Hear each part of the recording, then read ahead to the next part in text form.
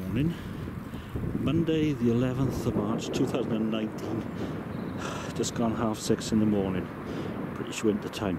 What a difference a fortnight makes. It's light. And I've just noticed Merry Christmas still on the council offices, and it's light over there. That'll do for me. Off to Newport. Oh, I hate it. Cash point deposit facilities, they don't work, and it's freezing. Anyway, I'll drink coffee. Here we go. Nice open. John Wallace Linton. Not a great deal on, although if you like Bull Mastiff, which most people don't. Oops. Anyway, this is Snack Lifter by Jennings, 5.1%. 5.1% at 8.26 means I'm going to sip it.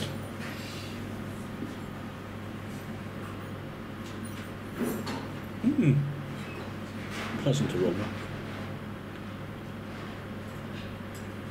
Full bodied. Fruity. Almost barrel aged. And safely pleasant a bit. Strong bitter finish. I'm going for some finer ales. It was only a Snack Lifter that was worth it in John Wallace Linton.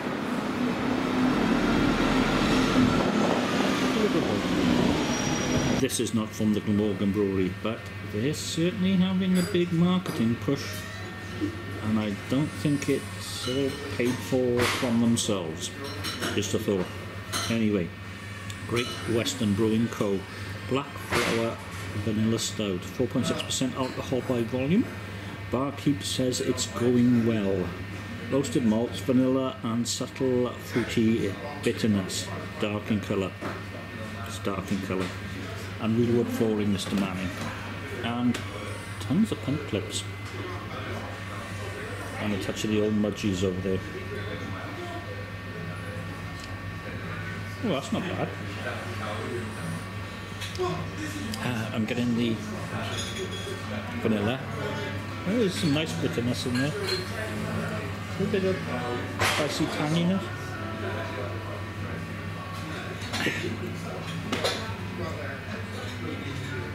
B+. In yet another Glamorgan Brewery glass. This is Harmony Amber Ale from Fine Tune Brewery, brewed in the heart of the Sunset Levels. That floods a lot actually. 4.3% alcohol by volume. Wheat and barley are the allergens. I'm allergic to zinc oxide. Fruity. Fruity from the malt and fruity from the hops. Gently bitter. That's not too bad actually. It's a B+, but nice bitter finish. Hey, good. Time for some fine chips. Diet fine chips actually. Time for some Tiny Bear. No Way Goes, 4% alcohol by volume, 10B Brewing Co. and BRF. Marguerite Goes.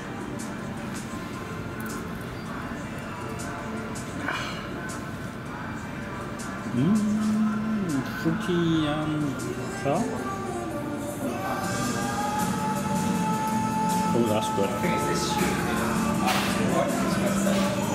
Oh, that's very good. Sharp, fruity tart. Maybe a little bit acidic. Good.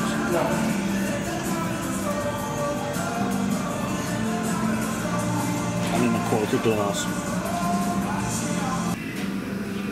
Cloudwater. Drubble. I like Drubble.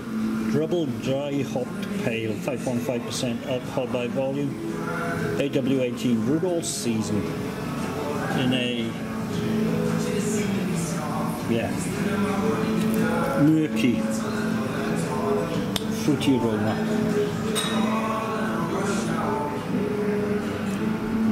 Yeah, it is. a sort of spicy, peppery finish, but nicely bitter. You know,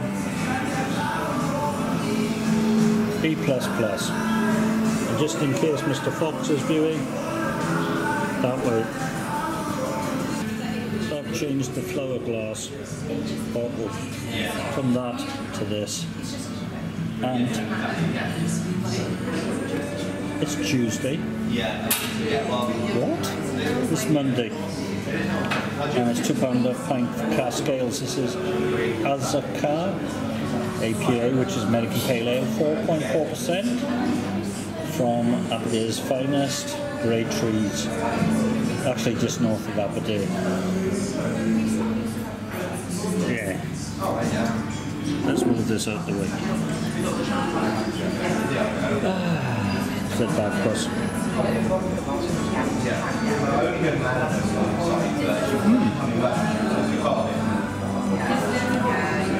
Creamy and malty with a gentle bitter finish. I have to say, not their best, but B+. There's going to be a struggle with this one.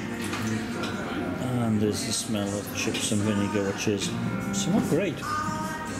This is from Lervig. This is a barley wine, and it's 12.9% alcohol by volume. Sipping time this year. And it's arty. Whew, it smells like whiskey.